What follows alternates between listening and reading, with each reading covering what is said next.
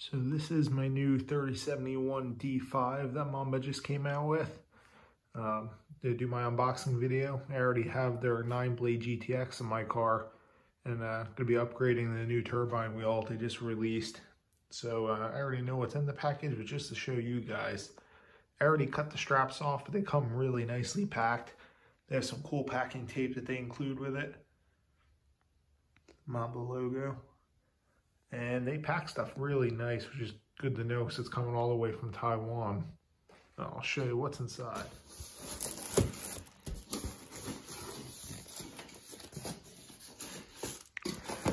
So they put the turbo inlet right in the top, nice and bubble wrapped. I'll open that up for you, show you what it looks like. Nice expanding foam packaging, keep everything secure. There it is. This is the provided line kit. Comes with all your AN fittings, oil drain, the hose, stainless braided oil feed, all the washers you need to make it all fit. Nicely packaged as well.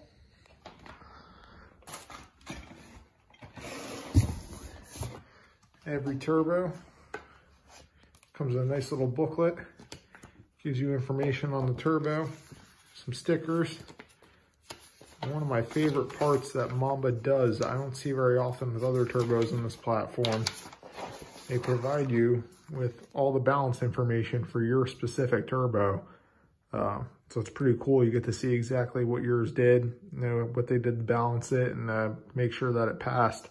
Pretty important, the kind of speeds that we're spinning these turbos to make the kind of boost pressure we need. So a little nifty feature. And also, actually, before I forget, I do put your manifold gasket and downpipe gasket in there as well. Turbo itself, they zip tie the bag for you to keep it nice and sealed during transport. Make sure nothing gets in there.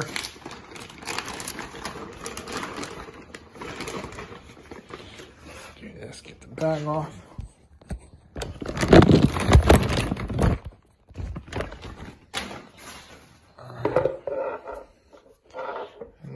Have it. These are really cool looking turbos. I like how they make their own outlet, the Mamba logo on it, the laser etching, serial plate. These new D5 models have an incontinent bearing cage. It looks like they upgraded them from previous units. See, the machining looks real nice. Garrett GTX style core. And the fun part that's new with these models, that D5 turbine wheel. This is the split blade style. It's supposed to reduce back pressure by quite a bit and do good for top end power. Seen pretty good results from them so far. I'm excited to try it out on mine. And yeah, there you have it. These are very nice turbos for the price. Hopefully between this and my new exhaust dump I'm making, a little bit of extra edge on top I'm looking for. Current turbo has been working great. I have a friend, we're going to be installing it in his Golf R, so it'll still be around. I'll still get to watch its progress. Excited to play around. This is the turbo inlet. Really nice piece. I've had ones from Amazon and stuff before that have trouble fitting. These fit very nice. The PCV hose connects right to it without any fuss. Mamba engraved on it. Very nice. Now for the fun part, the install. So, you want to do, turbo is going to mount on the car that way. This could be your oil drain here. So what I'm going to do, take the supplied gasket and the supplied fitting. These are going to go on the bottom. That's going to be what your oil drain tube attaches to.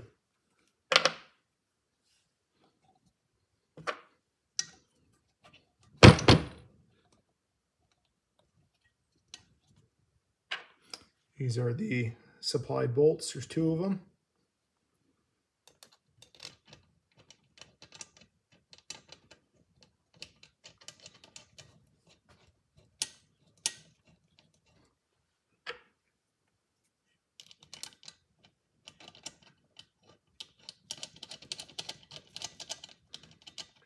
We're going to want to tighten those up good.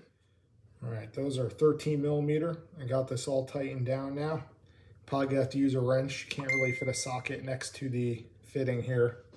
And now that that's on, you got to put the drain tube on. Now this one big AN fitting, and when you install this, you kind of want the fitting to aim a little bit more towards the compressor housing side, because when you're looking at the block, the return fitting is somewhere in this direction here. So if you have this a little bit more angled, the tube, the hose that they provide will be straighter to the stock block fitting.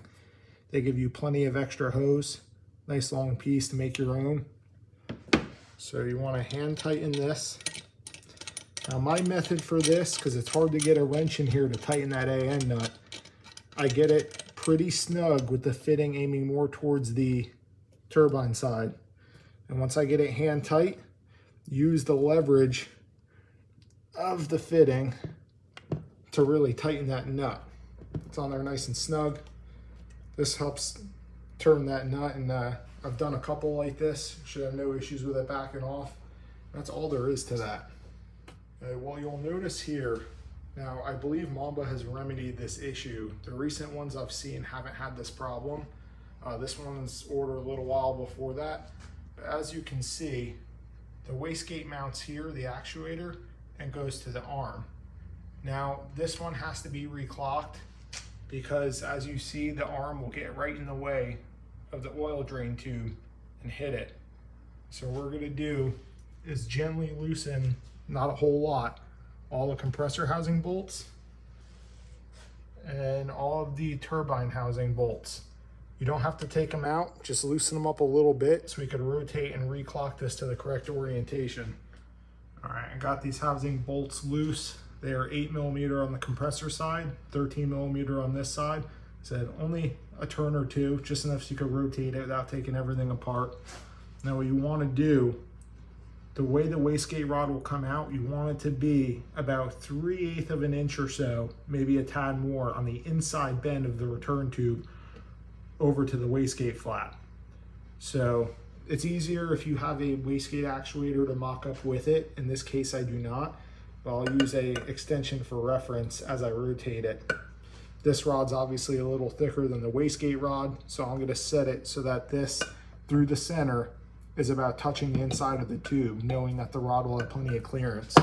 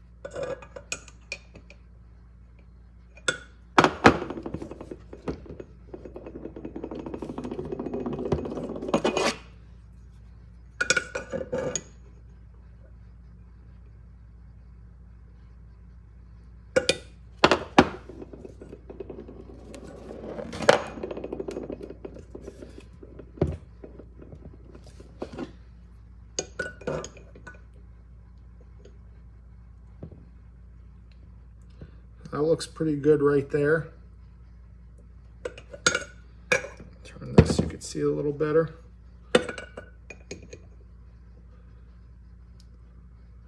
That's how that wastegate arm will sit, right under the bend. It looks close, but it's not. It won't touch as long as you have everything tightened down right. And that's where we're gonna set this one. All right, now we could start installing on the block. So I'm gonna do this on my motor outside of the car, but a little bit less room inside the car. But I figured this would give you a better look at it. Pretty easy to get to once you get everything out of the way when you're in the car as well. Now this was an LKQ engine, so some of these lines are cut. But normally you would originally unbolt, this is the oil feed line.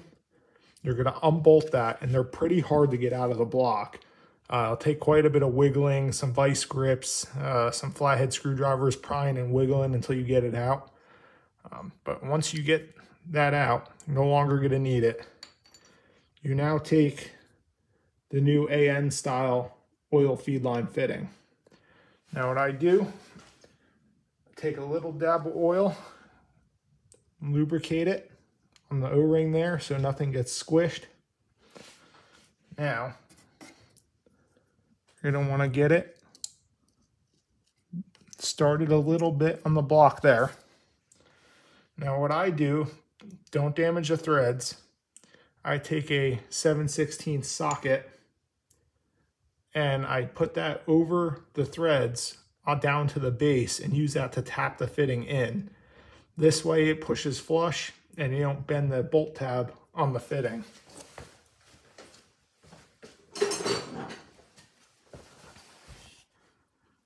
Set that on there.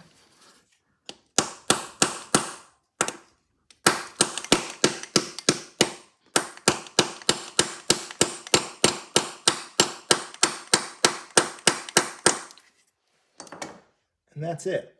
Obviously put the bolt in. I have to pick one up since this is a junkyard motor. But once you have that fitting on, you can go ahead and screw on the supplied filter. This has a screen in it. It goes in line of the oil feed to make sure the turbo is always getting clean oil. You go ahead and thread this on there.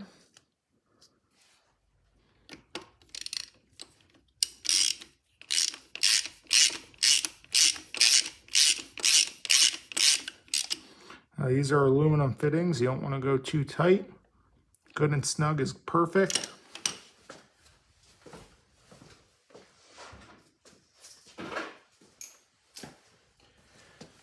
Now you can take the supplied braided oil line.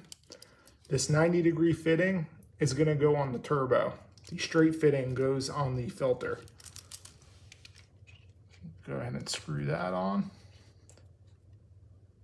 By the way, the filter is an 18 millimeter. This is a 14, I believe.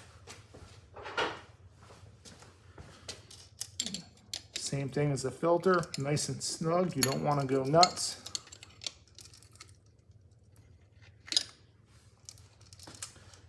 Now we can focus on the turbo itself. Now I have to take this back apart before the engine goes in the car, so I'm not going to bother putting the gasket on. This is just for the sake of the video. But normally, obviously, you put your gasket right there. Slip the turbo on.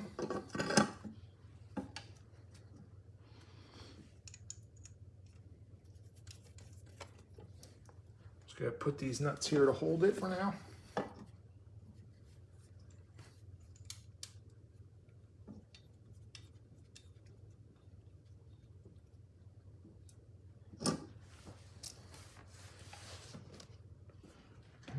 One step closer getting this thing on.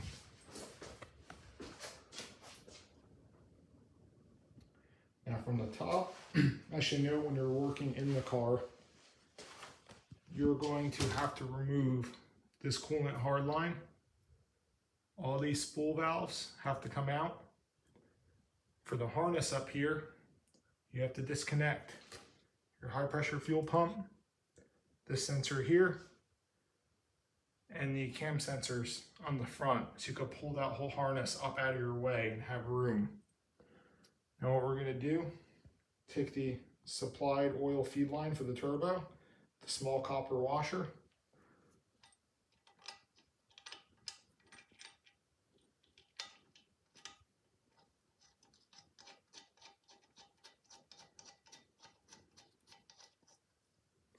so they go there, tighten that one up.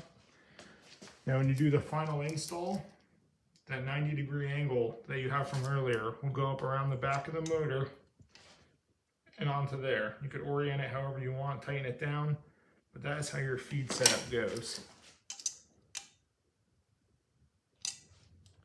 On the back side, put your oil, or I'm sorry, your antifreeze return on. It's that Y-shaped fitting, supplied bolt, and there's a copper washer on each side of the bolt. You want to orient it so that those turn in towards the block.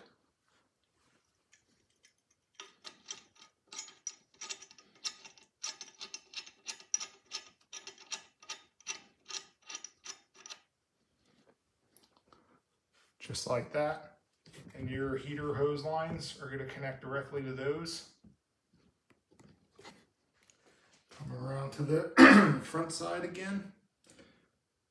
This is where this front coolant line goes. Another bolt, another 2 copper washers. It's going to sit on it just like that and connect to that hose right there. Now I can't connect this one because LKQ cut the hose, but I'll get a new piece of hose for that for the final install. And there you have it. That's how everything should look when you're done installing. I hope this outside of the car made it easier to see and understand how these fittings go. Your oil feed, your coolant feed and return.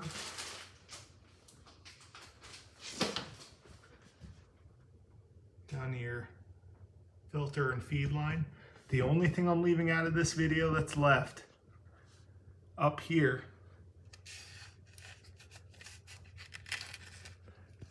that spot right there, that is where the oil return tube is factory. Now when you pull the rubber hose off the factory line, you could reuse the piece that's in this block here already, the metal tube. And all you do is cut a piece of that length that Mamba provided of the rubber hose to the tube on the block. You just measure, then once you get the right measurement, these are 2 supplied clamps, clamp it on. Very simple. If I had a OEM return tube to put back on this motor, I'd do it for you, but you usually end up only using a couple inches of the hose. You got plenty extra. So if you butcher the first cut, not a big deal. Any of you guys have any questions? I've done multiple of these installs, most of them in cars. This is the first one I've done outside the car for display purposes. This is actually a motor that's going in a friend's car. I got to do a swap on soon. But yeah, any comments, feel free. I'll try to answer any questions I can. Thanks for watching.